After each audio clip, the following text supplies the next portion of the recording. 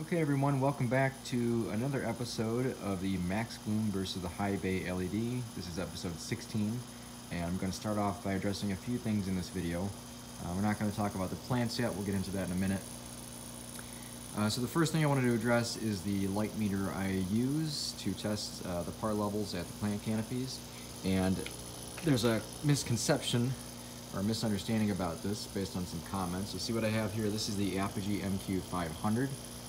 The sensor is actually the MQ500. Now, the old model of this that was used to test LEDs was the SQ500, or 100, I don't remember exactly. It was an SQ, not an MQ. And the difference between this one and the old one is the old one did not test a certain range of the red and the blue spectrum. I think it was actually a cutoff on the red side. So if you were to use this meter and it was the SQ model, you would not get an accurate reading, an accurate par level at the top of the plant canopy if you were testing over on this side on the left, and this would read much higher over on the right. There would be an error rate. The MQ500 is designed to test LEDs specifically, and all their other sources of light, but more specifically in the range of the blue and the red spectrum in whole, the complete range of the visible spectrum from UV to IR. So this meter is very accurate.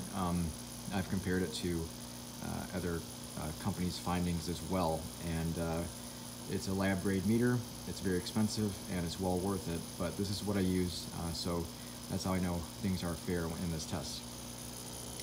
The next thing I was going to say is that you probably noticed in the video description that I am now partnered with MaxBloom, and if you want to purchase the MaxBloom, if you are interested in all, there's a discount code in the description below of all these videos, past, present, and future. So if you're interested in that, I do receive a very small commission on that if you use my coupon code. So feel free to if you'd like. The other thing, let me see here. Oh yeah, the nutrients. In this video, not in the video here, but what I'm going to be doing from starting today is changing over to the new nutrient solution, which will be the 2 teaspoons per gallon instead of the 1. That's what I normally do when I change over for the fruiting and flowering phases. Talking about the plants here, I'll get into that. There's not a whole lot to say, but I want to show you a few things. That would be the similarity between the plants. Plants are very similar in height and also size, and if you look at it, they almost look like mirror images of each other, almost like they're twins. You take a look at the branches down here, how that comes out, how that one comes out on that side. They're very, very similar. The node spacing on the MaxBloom is just a little bit tighter than over here. But other than that, they look the same. Even how we got the flowers coming out there, just the one stem of flowers. Or actually, this one has a second stem right here as well.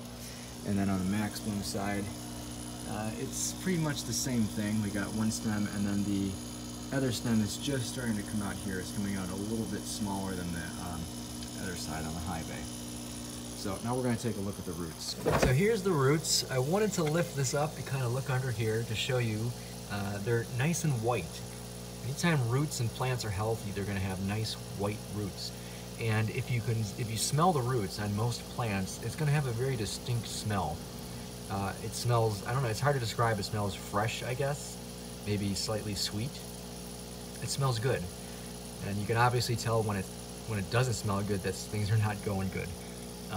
But even though I got aeration going on right underneath all these roots, you can see how these roots are actually climbing up the side, and they're looking for oxygen, at least a little bit, anyways.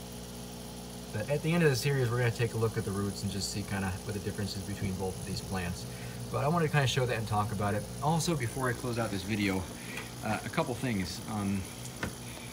So some left a comment on my last video talking about how the par meter wasn't fair because it doesn't test the lights anyway. So even though I already described this, there's another part to this as well. So if you have a lux or a light meters, a lux meter or a lumens meter, you are not going to get accurate results if you're going to put it under a red-blue light versus a white light, because a lux meter is only testing the part of the spectrum that's more in the green. There's a big hump, like a wave right in the middle of a spectral graph.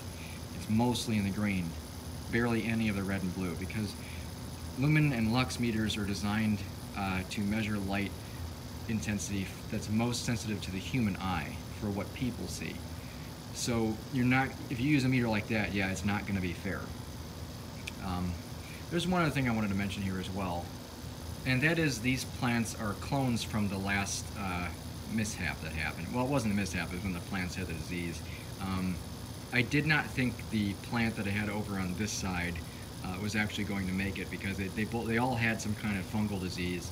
But I let it grow out, and I grew a lot of suckers out and everything, and it ended up actually pushing through its infection, if you want to call it that, and it grew. So as you can see in the last video, I had the time lapse. I actually took cuttings from that, and these are clones from that plant, and it worked out. I took a bunch of cuttings and I just took the best ones.